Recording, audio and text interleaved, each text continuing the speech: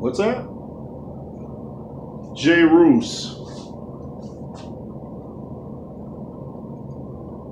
I grew up watching the Rocky movies, which really got me into boxing. I talked about that on an old video.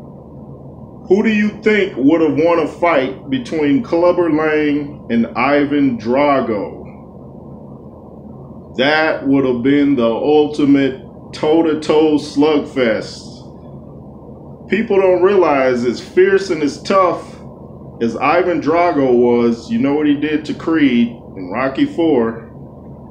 You saw how strong he was when he pushed Rocky and had him flying in the corner. He even sent him to the hospital. Stallone says in real life when they were filming, he punched him in the chest and Stallone's heart swelled or swole up.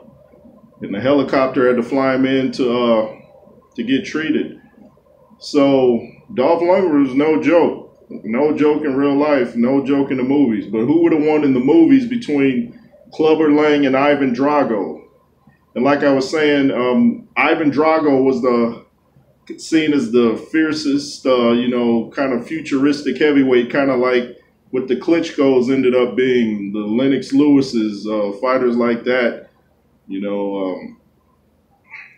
So like I was saying, Clubber Lang was the only fighter, though, to knock out Rocky. And he did that in 2 rounds. Drago went the distance as hard as he hit.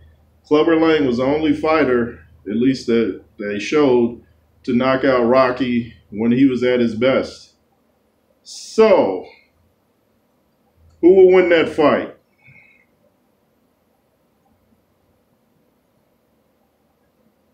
Clubber Lang, Mr. T, Ivan Drago, Dolph Lundgren. Ivan Drago definitely had the better skills in the ring. He looked like a real fighter, which he did martial arts and I believe kickboxing. So wow, it's tough to say because it would have been a slugfest. It's almost like who would land the hardest blow first. Maybe I don't know. Wow. It's definitely not going the distance, not with those 2 sluggers.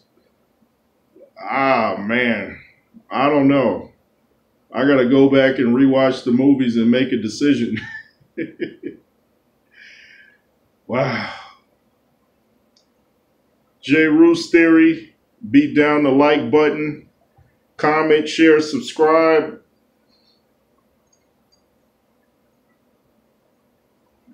And remember, I cannot be defeated.